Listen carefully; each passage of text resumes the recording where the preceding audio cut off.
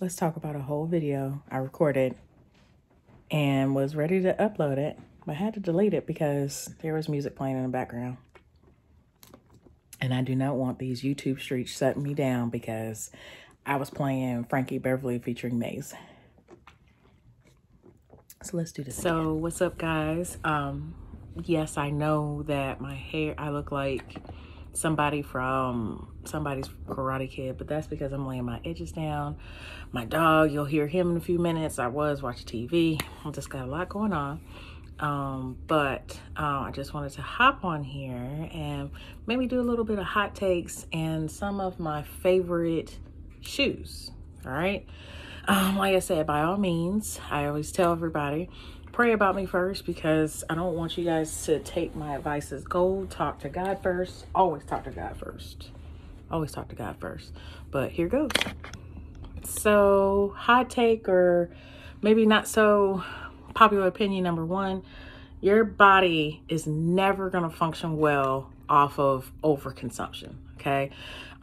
Your body functions well when things are at a baseline level or a manageable level, or when maybe you're doing a lot of one thing and you're trying to support it to do another. That's a little bit of a concept of metabolism and bioenergetics, right? There's going to be certain nutrients that your body needs to carry out the entire metabolic process, right? And so overconsumption of carbs, yeah, that's not good. Overconsumption of proteins, yeah, that's not good. Overconsumption of fats, that's not good either. Neither is overconsumption of water, okay? That's not good either.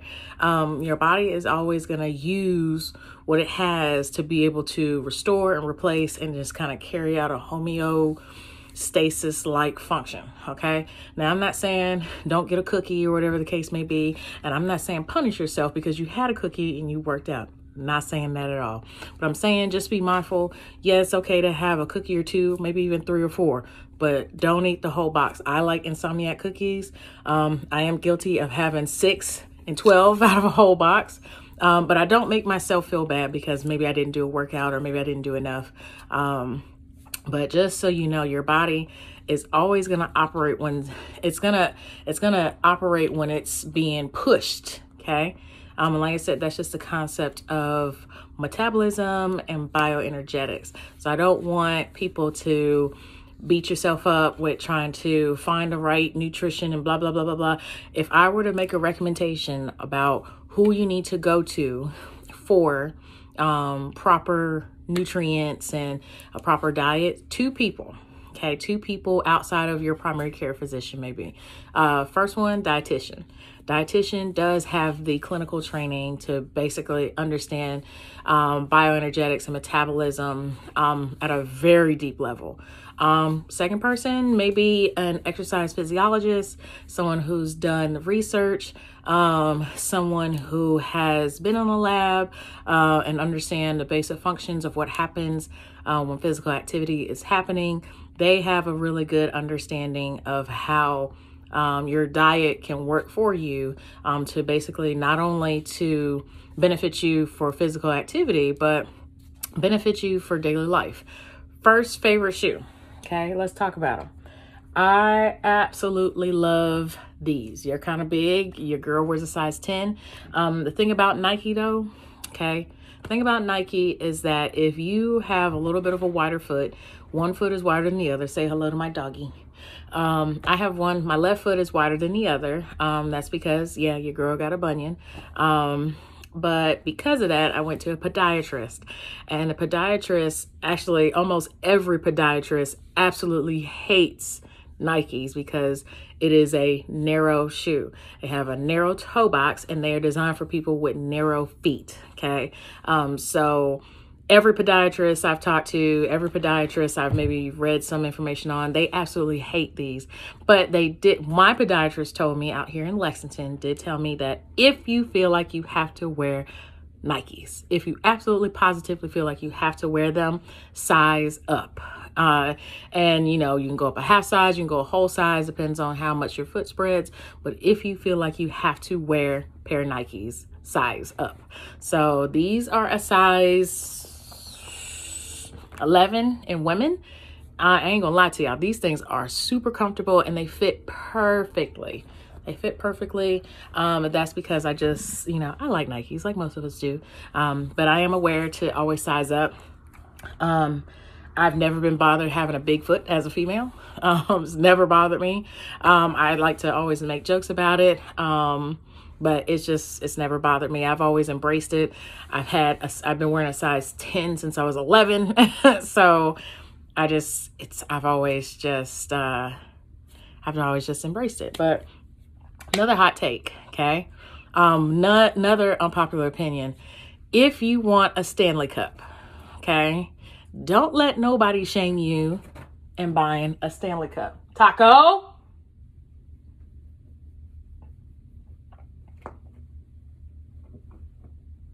He's getting ready to chew up the carpet. He was about to get in trouble. But don't let nobody shame you into buying you a Stanley Cup. I like my Stanley Cup, okay? And the reason why I say that, I like my Stanley Cup, because for me personally, I could sip water all day at my office while I'm working and be totally fine. No, go sit over here because you're in trouble. Because you're about to tear up the carpet. Go sit over here. But if you also feel like you can get the job done with a Walmart bottle, do that, okay? Like, don't let anybody shame you into anything that you've purchased and you're making perfectly good use of it. This thing gets heavy use because, because it helps me stay hydrated. I do try my best to push a lot of water, and that's another function of metabolism that is needed. Of course, when I think of metabolism, there's always a waste byproduct. And you're being able to fill your cells inside and out with the proper fluid, mostly water, that helps to flush out kind of those waste byproducts that happen in metabolism, right? So just consider it like, I don't know, like shedding, right? Your skin is everybody sheds, okay? I don't know what everybody thinks that they don't do. Everybody sheds, okay? You lose skin. Just check your baseboards. Check your baseboards. That'll tell on you, okay? But we shed hair, we share skin. That's really what dust is. It's just skin and hair, okay? So, but that's your body's way of getting rid of something that it has no use for. It's waste, right? And so being able to stay hydrated helps the metabolic process to be able to push out the byproduct of the metabolic process. And so we have to stay hydrated because your metabolism is always pushing, it's always working, okay? No matter what. Another favorite shoe. Remember we talked about Nikes, sizing up? Definitely got to size up. This is another favorite shoe, my 270s. These are actually hard to find in my size. Like I said, I size up. These are size 10.5. I can't get the job done with 10.5. But it just depends on the shoe because these shoes are a little bit tighter, but these are crazy comfortable. With the 270s, I absolutely love these. So comfortable, which is a shock because some 270s are not it. But I think I may have found but 10.5 is usually a good sweet spot. I do wear a really thin sock. When I'm at 11, I can wear a thicker sock, but 10.5, it's still comfortable, but just need to wear a thin sock because try to avoid the rubbing. Okay. Back to metabolism and bioenergetics, right? Body's always going to operate in homeostasis. It's always going to fight to be restored at a baseline level. Think of the term home. Okay. What is a solid home space for your body to feel like it's regenerating, it's getting a good amount of rest. So rest is needed. Like, you have to rest. And I know that a lot of it, and that's not even just sleep. That's just in general. If you have a lazy day, have a lazy day. Okay. But when we think about the Bible, we don't want to be absolutely positively, I take that back, Father, forgive me. Let's have a restful day. Let me not say lazy. Let's say a restful day, okay? Where you're just taking some time to restore, clean up your space, which is kind of what I'm doing. It's a little disheveled in the background. I do have other things that I have to do today and tomorrow, but just having the ability to, you know, make yourself unavailable for some things is a good thing. And your body will thank you for it. Another favorite shoe. Ooh.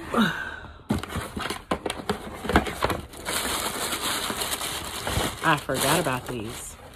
This is these New Balances. New Balances are crazy comfortable. Crazy comfortable. I forgot the name of it. Lord have mercy.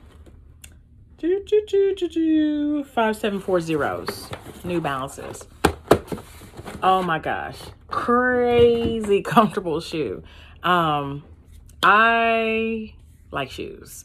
Thing about me with shoes is as I mentioned, I wear a size 10, and usually a size 10 is the first size that goes fast. And talking to a lot of people who are into shoes like I am, there's a guy here in Lexington who is actually the top selling shoe salesman at a particular store. I think one year he's made $1 million in shoe sales, and shoe sales commission.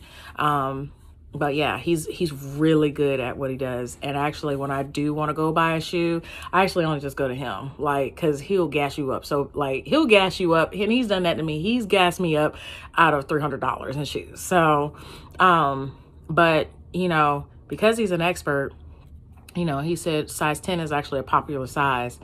He said, but because it is a popular size, it does go fast.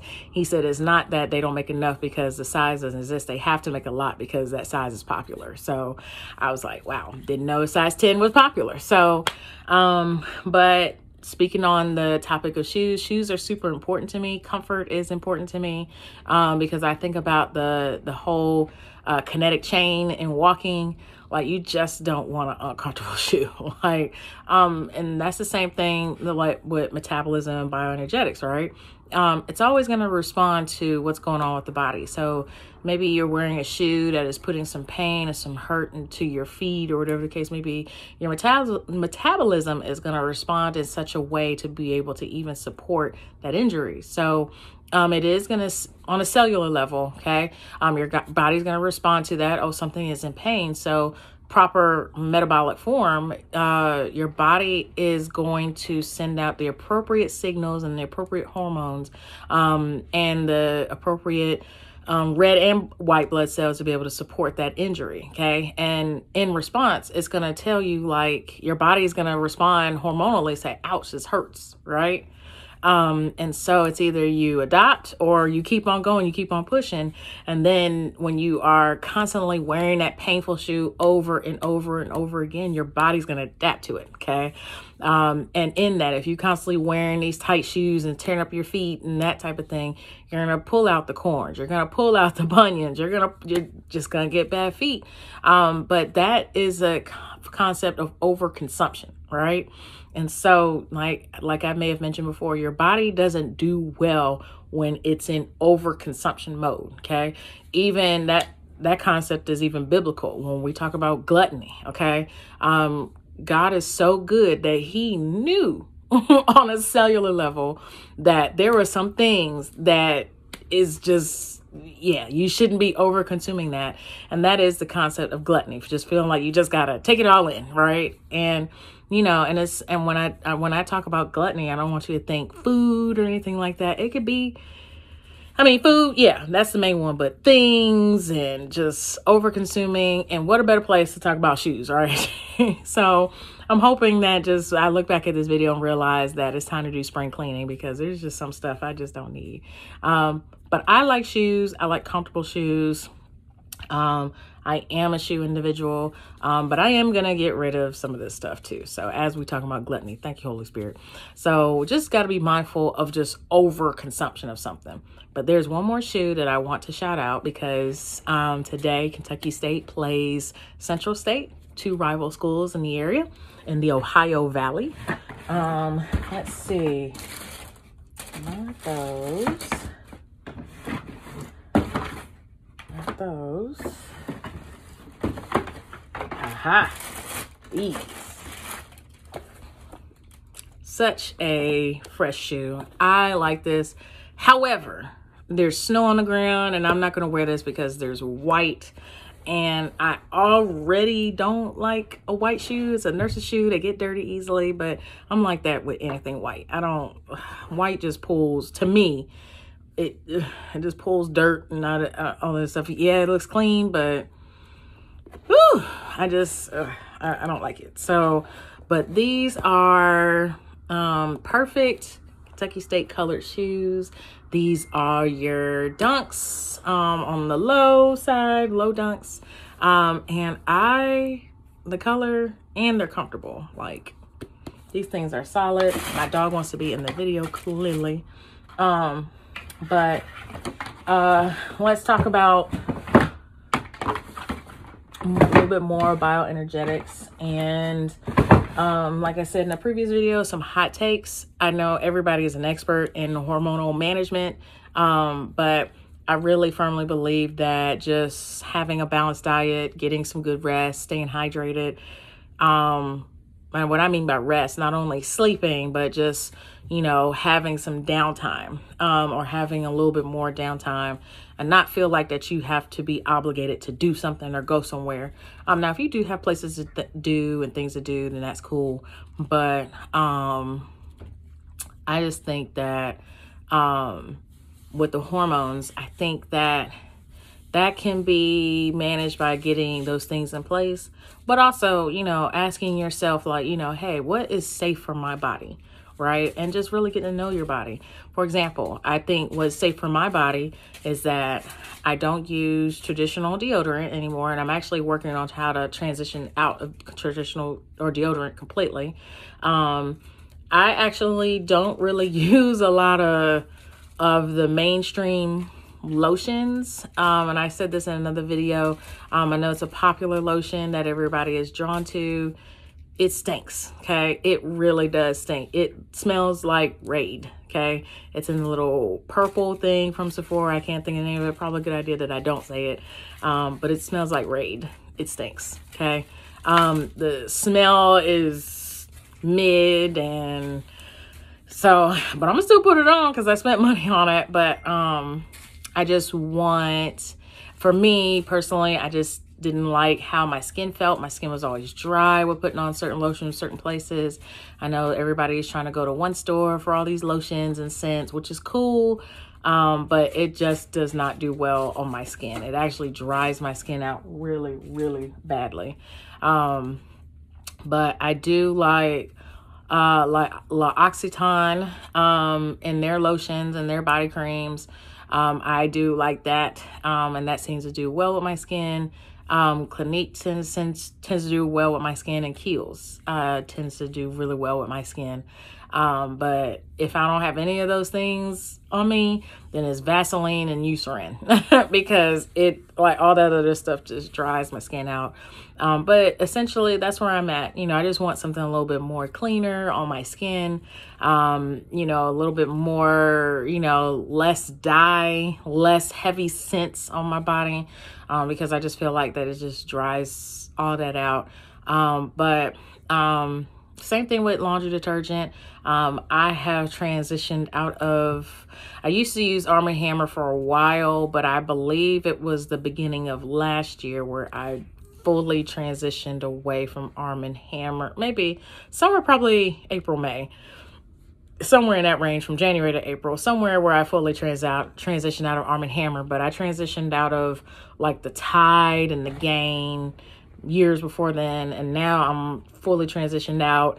I use something called Pronounce. I used to use something out of Walmart, but I like Pronounce. And if Pronounce ever stop making detergent, then I'm just gonna go to good old-fashioned borax and cleaning vinegar, because yeah, those detergents, same thing, is drying my skin out. And then even with the dryer sheets, I don't use dryer sheets. I use the dryer balls and lavender essential oil to bring about a nice fresh smell, and it gets rid of all of the the wrinkles and that type of thing. But it's all about knowing what works for your body. By all means, you know, you can gather information, say, you know, I've been experiencing that. Let me look deeper into that. But I don't want people to, I want people to use discernment and say like, man, something is up with me taking all these supplements. Like, you know, just ask yourself, do I really need all these supplements? Ask yourself, like, you know, can I do another alternative to something? Or if you do take a lot of supplements, think about your kidney health too. Like, you know, because your kidneys, they're the main filters of everything that you consume. And, you know, just being mindful of the amount of vitamins you're taking in, how is your kidney able to filter all that out? So just kind of just be mindful of your kidney health. But like I said before, your body doesn't do well in overconsumption. It's just not metabolically designed. And, you know, just to kind of be mindful of the whole sum total of how the body uses nutrients and certain supplements. You know, just have a full blood panel. Just go to your physician, or you can go to, I know that a full blood panel can come from a holistic doctor. They'll run everything that you need to know about what's going on with your body. And I like that. So, but yeah, those are just some hot takes that I have. Like I said, my room is a little disheveled and I got to get ready to go to the basketball game. So these glasses won't stay on, and this headband definitely not staying on. I'm just keeping it down so my edges can lay down. So, but I hope you found this video maybe a little bit helpful. Like I said, always talk to God first before you take any of my advice, but always talk to God because He is the one with the answer. Trust God. Have a good day.